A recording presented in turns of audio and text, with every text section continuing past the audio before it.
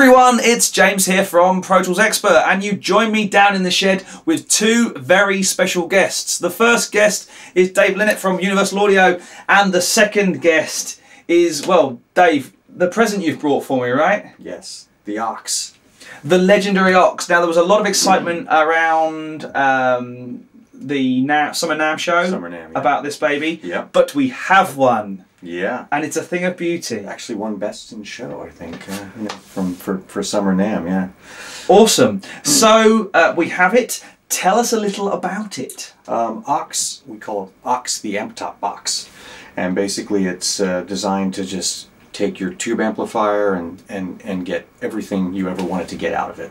Cool. So the setup we have is my Chandler GAV 19T in there, and we have a couple of microphones on the cabinet, but the connection is actually through the aux, isn't it? So we're going from the guitar straight into the amp, speaker outputs into the aux, and then this acts as a kind of power soak and volume control, master volume control for the speaker. Yeah. So first and foremost, it's a reactive load box. So the key part of that, I think, for me, is the reactive part, because there's a lot of load boxes out there. There's some reactive load boxes out there as well, but a lot of effort was put into this to make it really react like a speaker. So it really loads the amp the way it wants to be loaded, like where it sees a speaker, which is a constantly changing impedance. It really can affect the feel of the amplifier. Yeah, and then allows you to turn down the amp. So you can actually attenuate, or you can turn it off completely. So first and foremost, what it's doing right now is just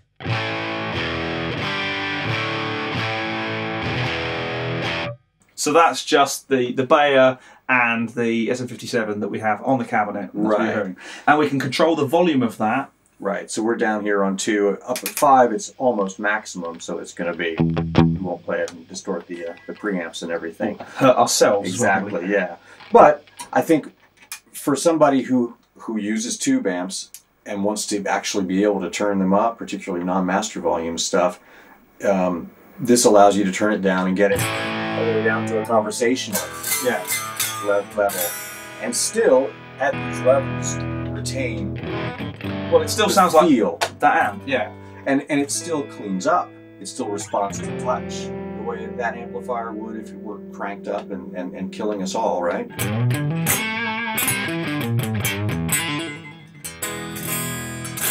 Yeah. So get all the dynamics I would expect out of the amplifier. But of course, also going on in there, and we have the iPad as well. Yes. So we've got to explain the setup. We've got 2 mics on the cabinet, but the aux also has a stereo of outputs, and we're recording those to Pro Tools as well. And this is where the UA DSP side of things kicks in. So I flipped this off. Now I'm not going to hear the cabinet as well. I could be running this line level or listening through headphones or whatever while the cabinet's still going too, which is again a difference between us and some of the other load boxes out there that will just kill your signal. Yeah. But I can be running through headphones here. If I don't want to use this, I can, and then I can pair my iPad or a computer, any Mac or PC, with the aux via Wi-Fi. So does that mean the aux has got Wi-Fi, like a Wi-Fi router built in? Yes. That's very cool. Yeah. So we haven't got to worry about trying to pair this to your Wi-Fi network. You just go straight to the aux. You can do that too if you still want to be able to get online, but you can pair just directly with the aux. Very cool. So in a gig situation, maybe when you're using this as a to bring on-stage volume down. Yeah. And you're maybe switching cabs, which let's face it, you can't do on a gig normally. Yeah. That's very, very cool. Yeah, well, or on a gig, if you want to use this for direct, you could use the app on your iPhone. Yeah. Or you could just set up your presets at home, store them in the aux, and then you've got, 6 different presets right here that you can flip through, and then still have control over the room sounds. Okay, so that's very we're kind cool. of jumping ahead, but yeah, that's very, very cool. So we've also we've got effectively a pair of microphones on the line output, which are also going to Pro Tools, and we've kind of played with it a little bit to try and make the aux output sound a bit like my cabinet. So we've got a 2x12 with GT75s, or I think these are G65s, aren't they? Yeah. Celestion 65s. a Dynamic 57 and a Ribbon 160. Yeah. We'll put the 57 a little more off axis. Yeah, and this pretty much. The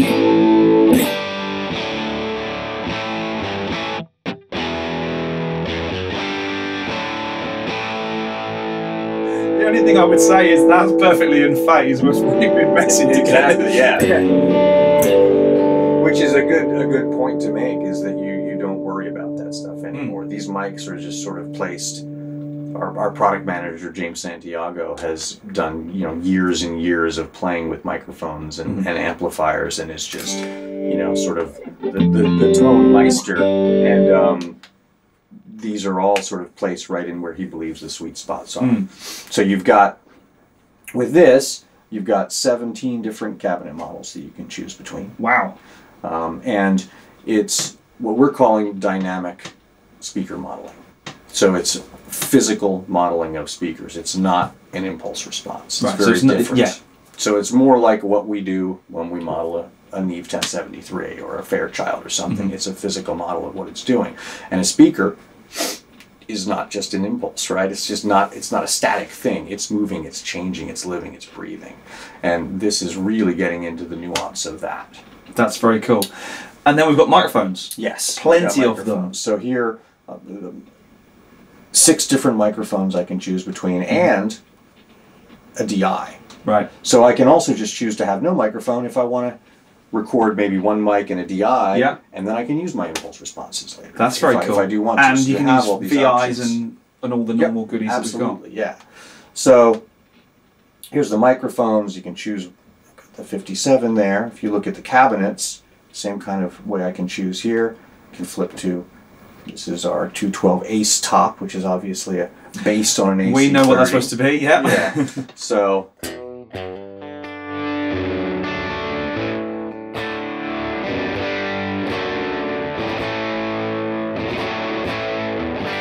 it still cleans up and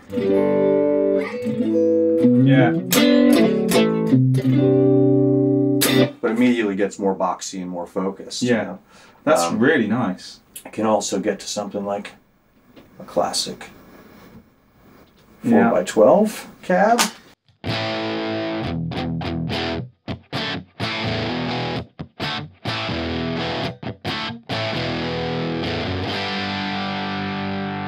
Now, right now, you'll see this knob speaker drive. It's at the minimum right now, right? Which actually is making the not so much of the cone breakup that you would expect to get out of the speaker. As I turn it up, you'll hear it get kind of warmer.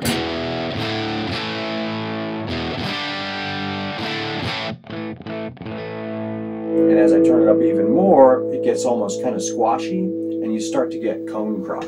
Yeah. So the speakers actually resonate at the same frequencies that these speakers of this particular cabinet as if you're driving it really, really hard. Yeah, so and again, just you need to feel it really to have it feel like the real thing. But if I remember correctly, this guy has cone cry. So if I hit a note, if I bend up to like an F sharp,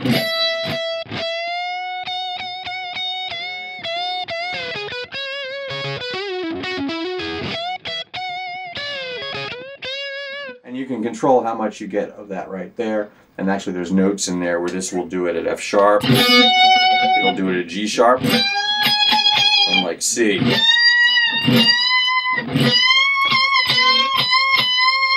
And even for passing stuff, it just blends in there. And when you're playing full chords and things and you get those notes, it just gives you this stuff that you didn't expect to get out Well, of it sounds like playing through a cabinet. Exactly. Yeah, exactly. That's it, right? So that's the dynamic speaker modeling. The room, again, another thing that if you find when you're using models or using running anything direct, even close miking sometimes, it can start to feel like your string gauge goes up, Yeah. And it's a big part of that is just real room ambience.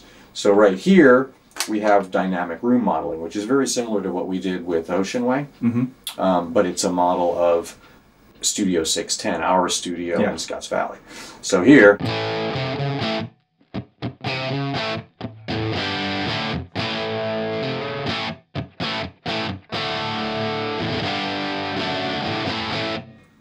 So, you know, you don't even notice it really in some ways until it's gone. You know, you can actually solo it.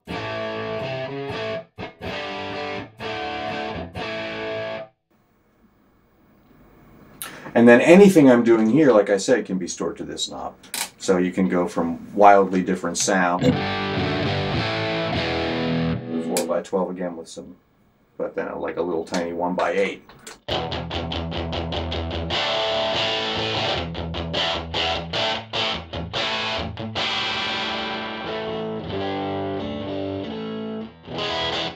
And they're stored locally, not in the iPad or Yes, iPhone or whatever. yeah, it's stored locally, and you can create a whole bunch of banks and presets, and then Very drag cool. kind of whatever you want to this knob, basically. Very, very cool. Yeah. And you've got control of the room on its own. Yeah, part on so the if I front. turn this, it actually is Very cool. changing that there. You can further start to shape things. You know, obviously each of the microphones has off-axis, and you can roll off the bottom here. You can also have EQ, which is sort of a guitarist-friendly graphic EQ. But I don't know what you mean by that. Yeah, exactly. But you can go in and actually choose the frequencies and tweak it deeper. And then when you go back to that, that's what you're controlling. Right, that's very cool. I kind of really dug that as well. I love that. You got that for each of the microphones. We'll go back to something bigger here. And then over here, you got a master EQ. You've got an 1176 SE. So if you want to squash it a little bit, you can start pushing that a little bit there. Yeah.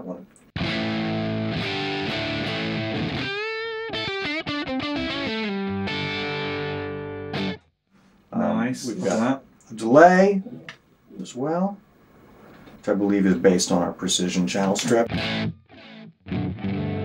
Nice modulation on that one. Yeah.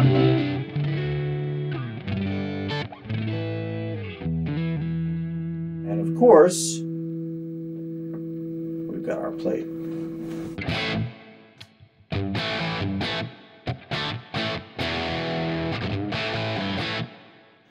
I think it's fair to say when we first got the, I hate the word press release, I think heads up is probably a better one. Yeah. There was a lot of kind of rendered images of it and stuff. We were all a bit kind of, so what is it? What's it going to be? What's it do? And it's actually fantastic to see it in the flesh, or should I say in the timber, because the case is really nice. And can you do me a walnut one to match it? Yeah. Have different woods. And I love the bird's eye. I really that's staying, right? The whole kind of stuck on labelly thing. I don't know if that's staying. I've seen other ones really where it cool. said rig, but originally I think it said cabinet, and we changed it because really you're sort of changing the whole rig. Yeah, really. I love the stuck on kind of. I do too. No, I know. That kind of pressed out We'll with have a label to put them thing in the box. You can choose right? from the 70s or whatever. But that's fantastic. Thank you so much. Okay. It's been an absolute pleasure. But for now, my name's James Ivey, and I will see you again very soon for some more Gear Talk.